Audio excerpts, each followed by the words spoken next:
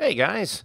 So in my last video I talked about how, assembling everything was actually fairly easy, and in this video I'm taking the next step, which is beginning the process of preparing all the holes. Have got to go through and move some clecos around, which is what I was doing there, because that top row of holes has to be machine countersunk, which I talked about previously.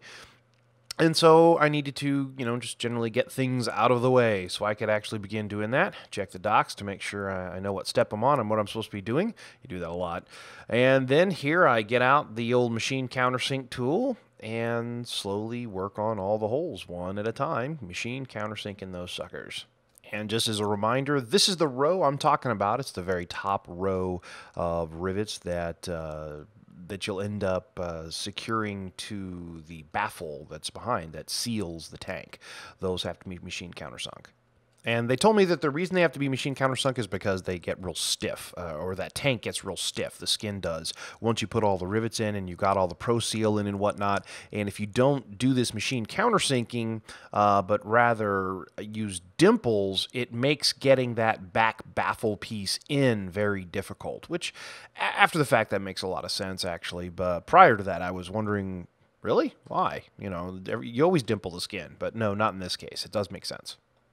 Though I'd be willing to bet you could still get it in there if you did dimple, I don't think it's the end of the world. And here I'm started on the other side. You can see I flipped it around and I'm working on doing the other side. There's two sides to everything. And once I'm done, I drag the camera along as steadily as I can. I don't have a steady cam to show that they're all countersunk, even though you really can't tell from this distance, but they are. Next, in one of my previous videos, I had talked about how these two pieces right here, it was possible to insert them backwards, and people didn't really believe me or understand what I was referring to. So what I thought I would do, and I'm specifically referring to these two pieces on the end of the tank, is actually show you one installed incorrectly. So here you go, you have an L installed on the L tank, but it should actually be the R. And you can tell this because you can't see the flange. You got to flip it around. In this case, the diagram was correct, but the actual instructions were not, and there are several cases where things like that happen. For example, so the piece that I'm talking about in this one instance is T1003B-R, and that is correct. It's the left wing. It should be the R piece. However, in the very next page, showing the very next step for this one piece, they refer to it as the L. That's confusing, as you might imagine, and I think, honestly, mistakes happen. I'm not saying these things to bash them. I mean, I realize stuff like this happens, but it's just a little inconsistent, and you need to make sure so you don't make mistakes. Another example here is it says on the same page, do not dimple the 2 screw holes in the inboard edge, but then on the next page it shows 4 holes not to dimple. And to give a little more clarification on that, it's this hole right here and this hole right here that you're obviously not supposed to dimple, but also these 2 holes right up here, which are nut plate holes. Or at least that's my guess. Remember, 4 holes, not 2. Something obviously got updated in one place and not the other. This is a common theme, so just pay attention. I do feel that there are a lot of unfortunate omissions in the plans around these two parts. And general errors. Specifically this one, it goes back and forth referring to it as the 103B-L or 103B-R. It goes back and forth as to which it is. It's actually the R, not the L.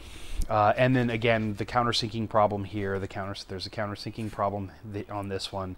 So there are things that it just kind of leaves out and doesn't really go into. Maybe the plans changed, I don't know, but I do feel there are some things that were just left out, or maybe the plans weren't updated or something.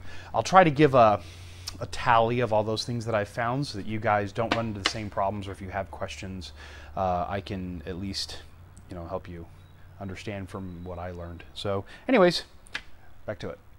And I'll try to come up with a list of all the various things like that. There's probably a lot, honestly. Plans change over time as Vans makes changes and updates things, and we're people, so it's someone missed something. It just happens, no big deal. So, anyways, so after that, I went on to start dimpling. Oh, yay, dimpling. And fun. How do you not like dimpling, right? Right.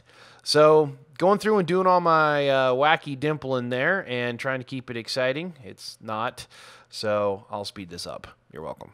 And finally, I'd like to give a shout out and thank you to everybody who's sending me messages. I'm getting a lot of emails, messages, and comments on various videos, as well as direct messages, both on the forum and on YouTube. Thank you very much, everybody. I try to get to your questions and give you an answer as soon as possible.